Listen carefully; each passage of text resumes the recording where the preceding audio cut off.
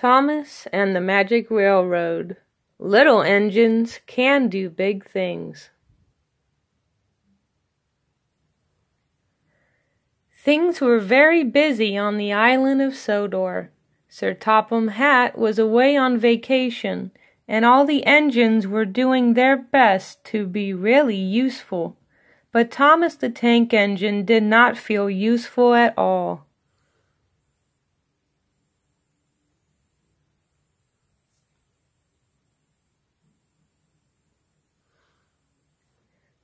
James teased Thomas for bumping into the buffers. Gordon scolded Thomas for being late. They made Thomas feel unimportant. Important is big, Gordon told Thomas, and we are big engines. You are small. Bossy sprockets, grumbled Thomas. I'll show them. Little engines can do big things, Thomas said to himself, especially when they have nice blue paint like me. But just then Harold the helicopter flew by, making a cloud of dust. Thomas's nice blue paint got all dirty.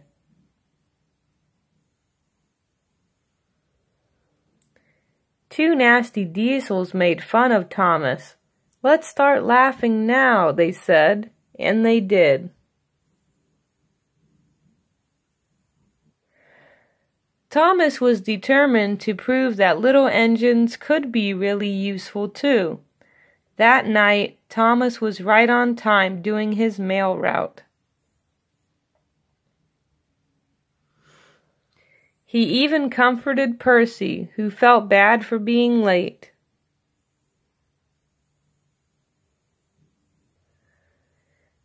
The next morning, Thomas saw Henry looking glum. "Morning, Henry," peeped Thomas. "What's the matter?" "I've got boiler ache," Henry told him. Thomas offered to fetch some special coal for Henry. "Thank you, Thomas," said Henry. "Special coal will make me feel much better." Thomas smiled and puffed away, feeling really useful indeed.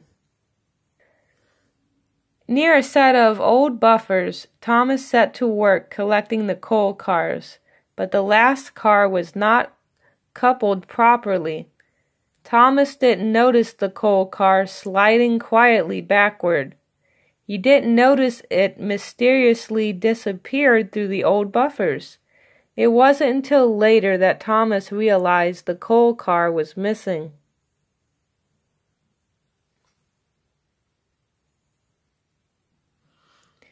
"I was up near the buffers when the last coal car disappeared," Thomas told Percy. Percy got very excited. "Maybe those buffers are the entrance to the magical railroad," he cried. The engines had heard the legend of the magic railroad and of the beautiful golden engine called Lady, who gave the railroad its magic power. Lady had disappeared long ago, and the magic railroad had disappeared with her.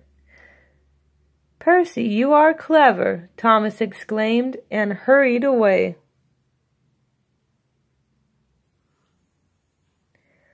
Thomas steamed back to the old buffers.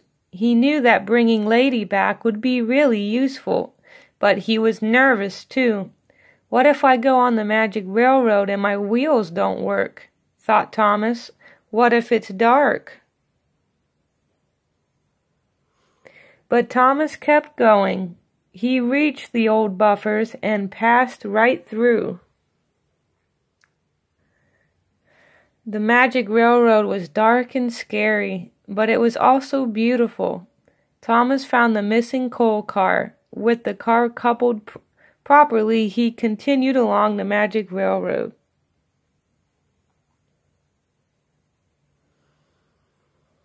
Thomas passed through another set of buffers and into a world he had never seen before.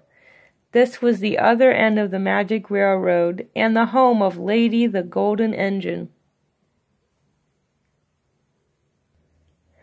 Lady had not run in many years, but with the help of the special coal from the island of Sodor, she was soon steaming again.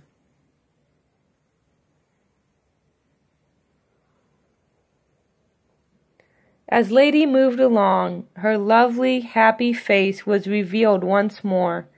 The rails became clear and golden, and beautiful shavings fell behind her and gathered between the tracks. The magic railroad was coming back to life.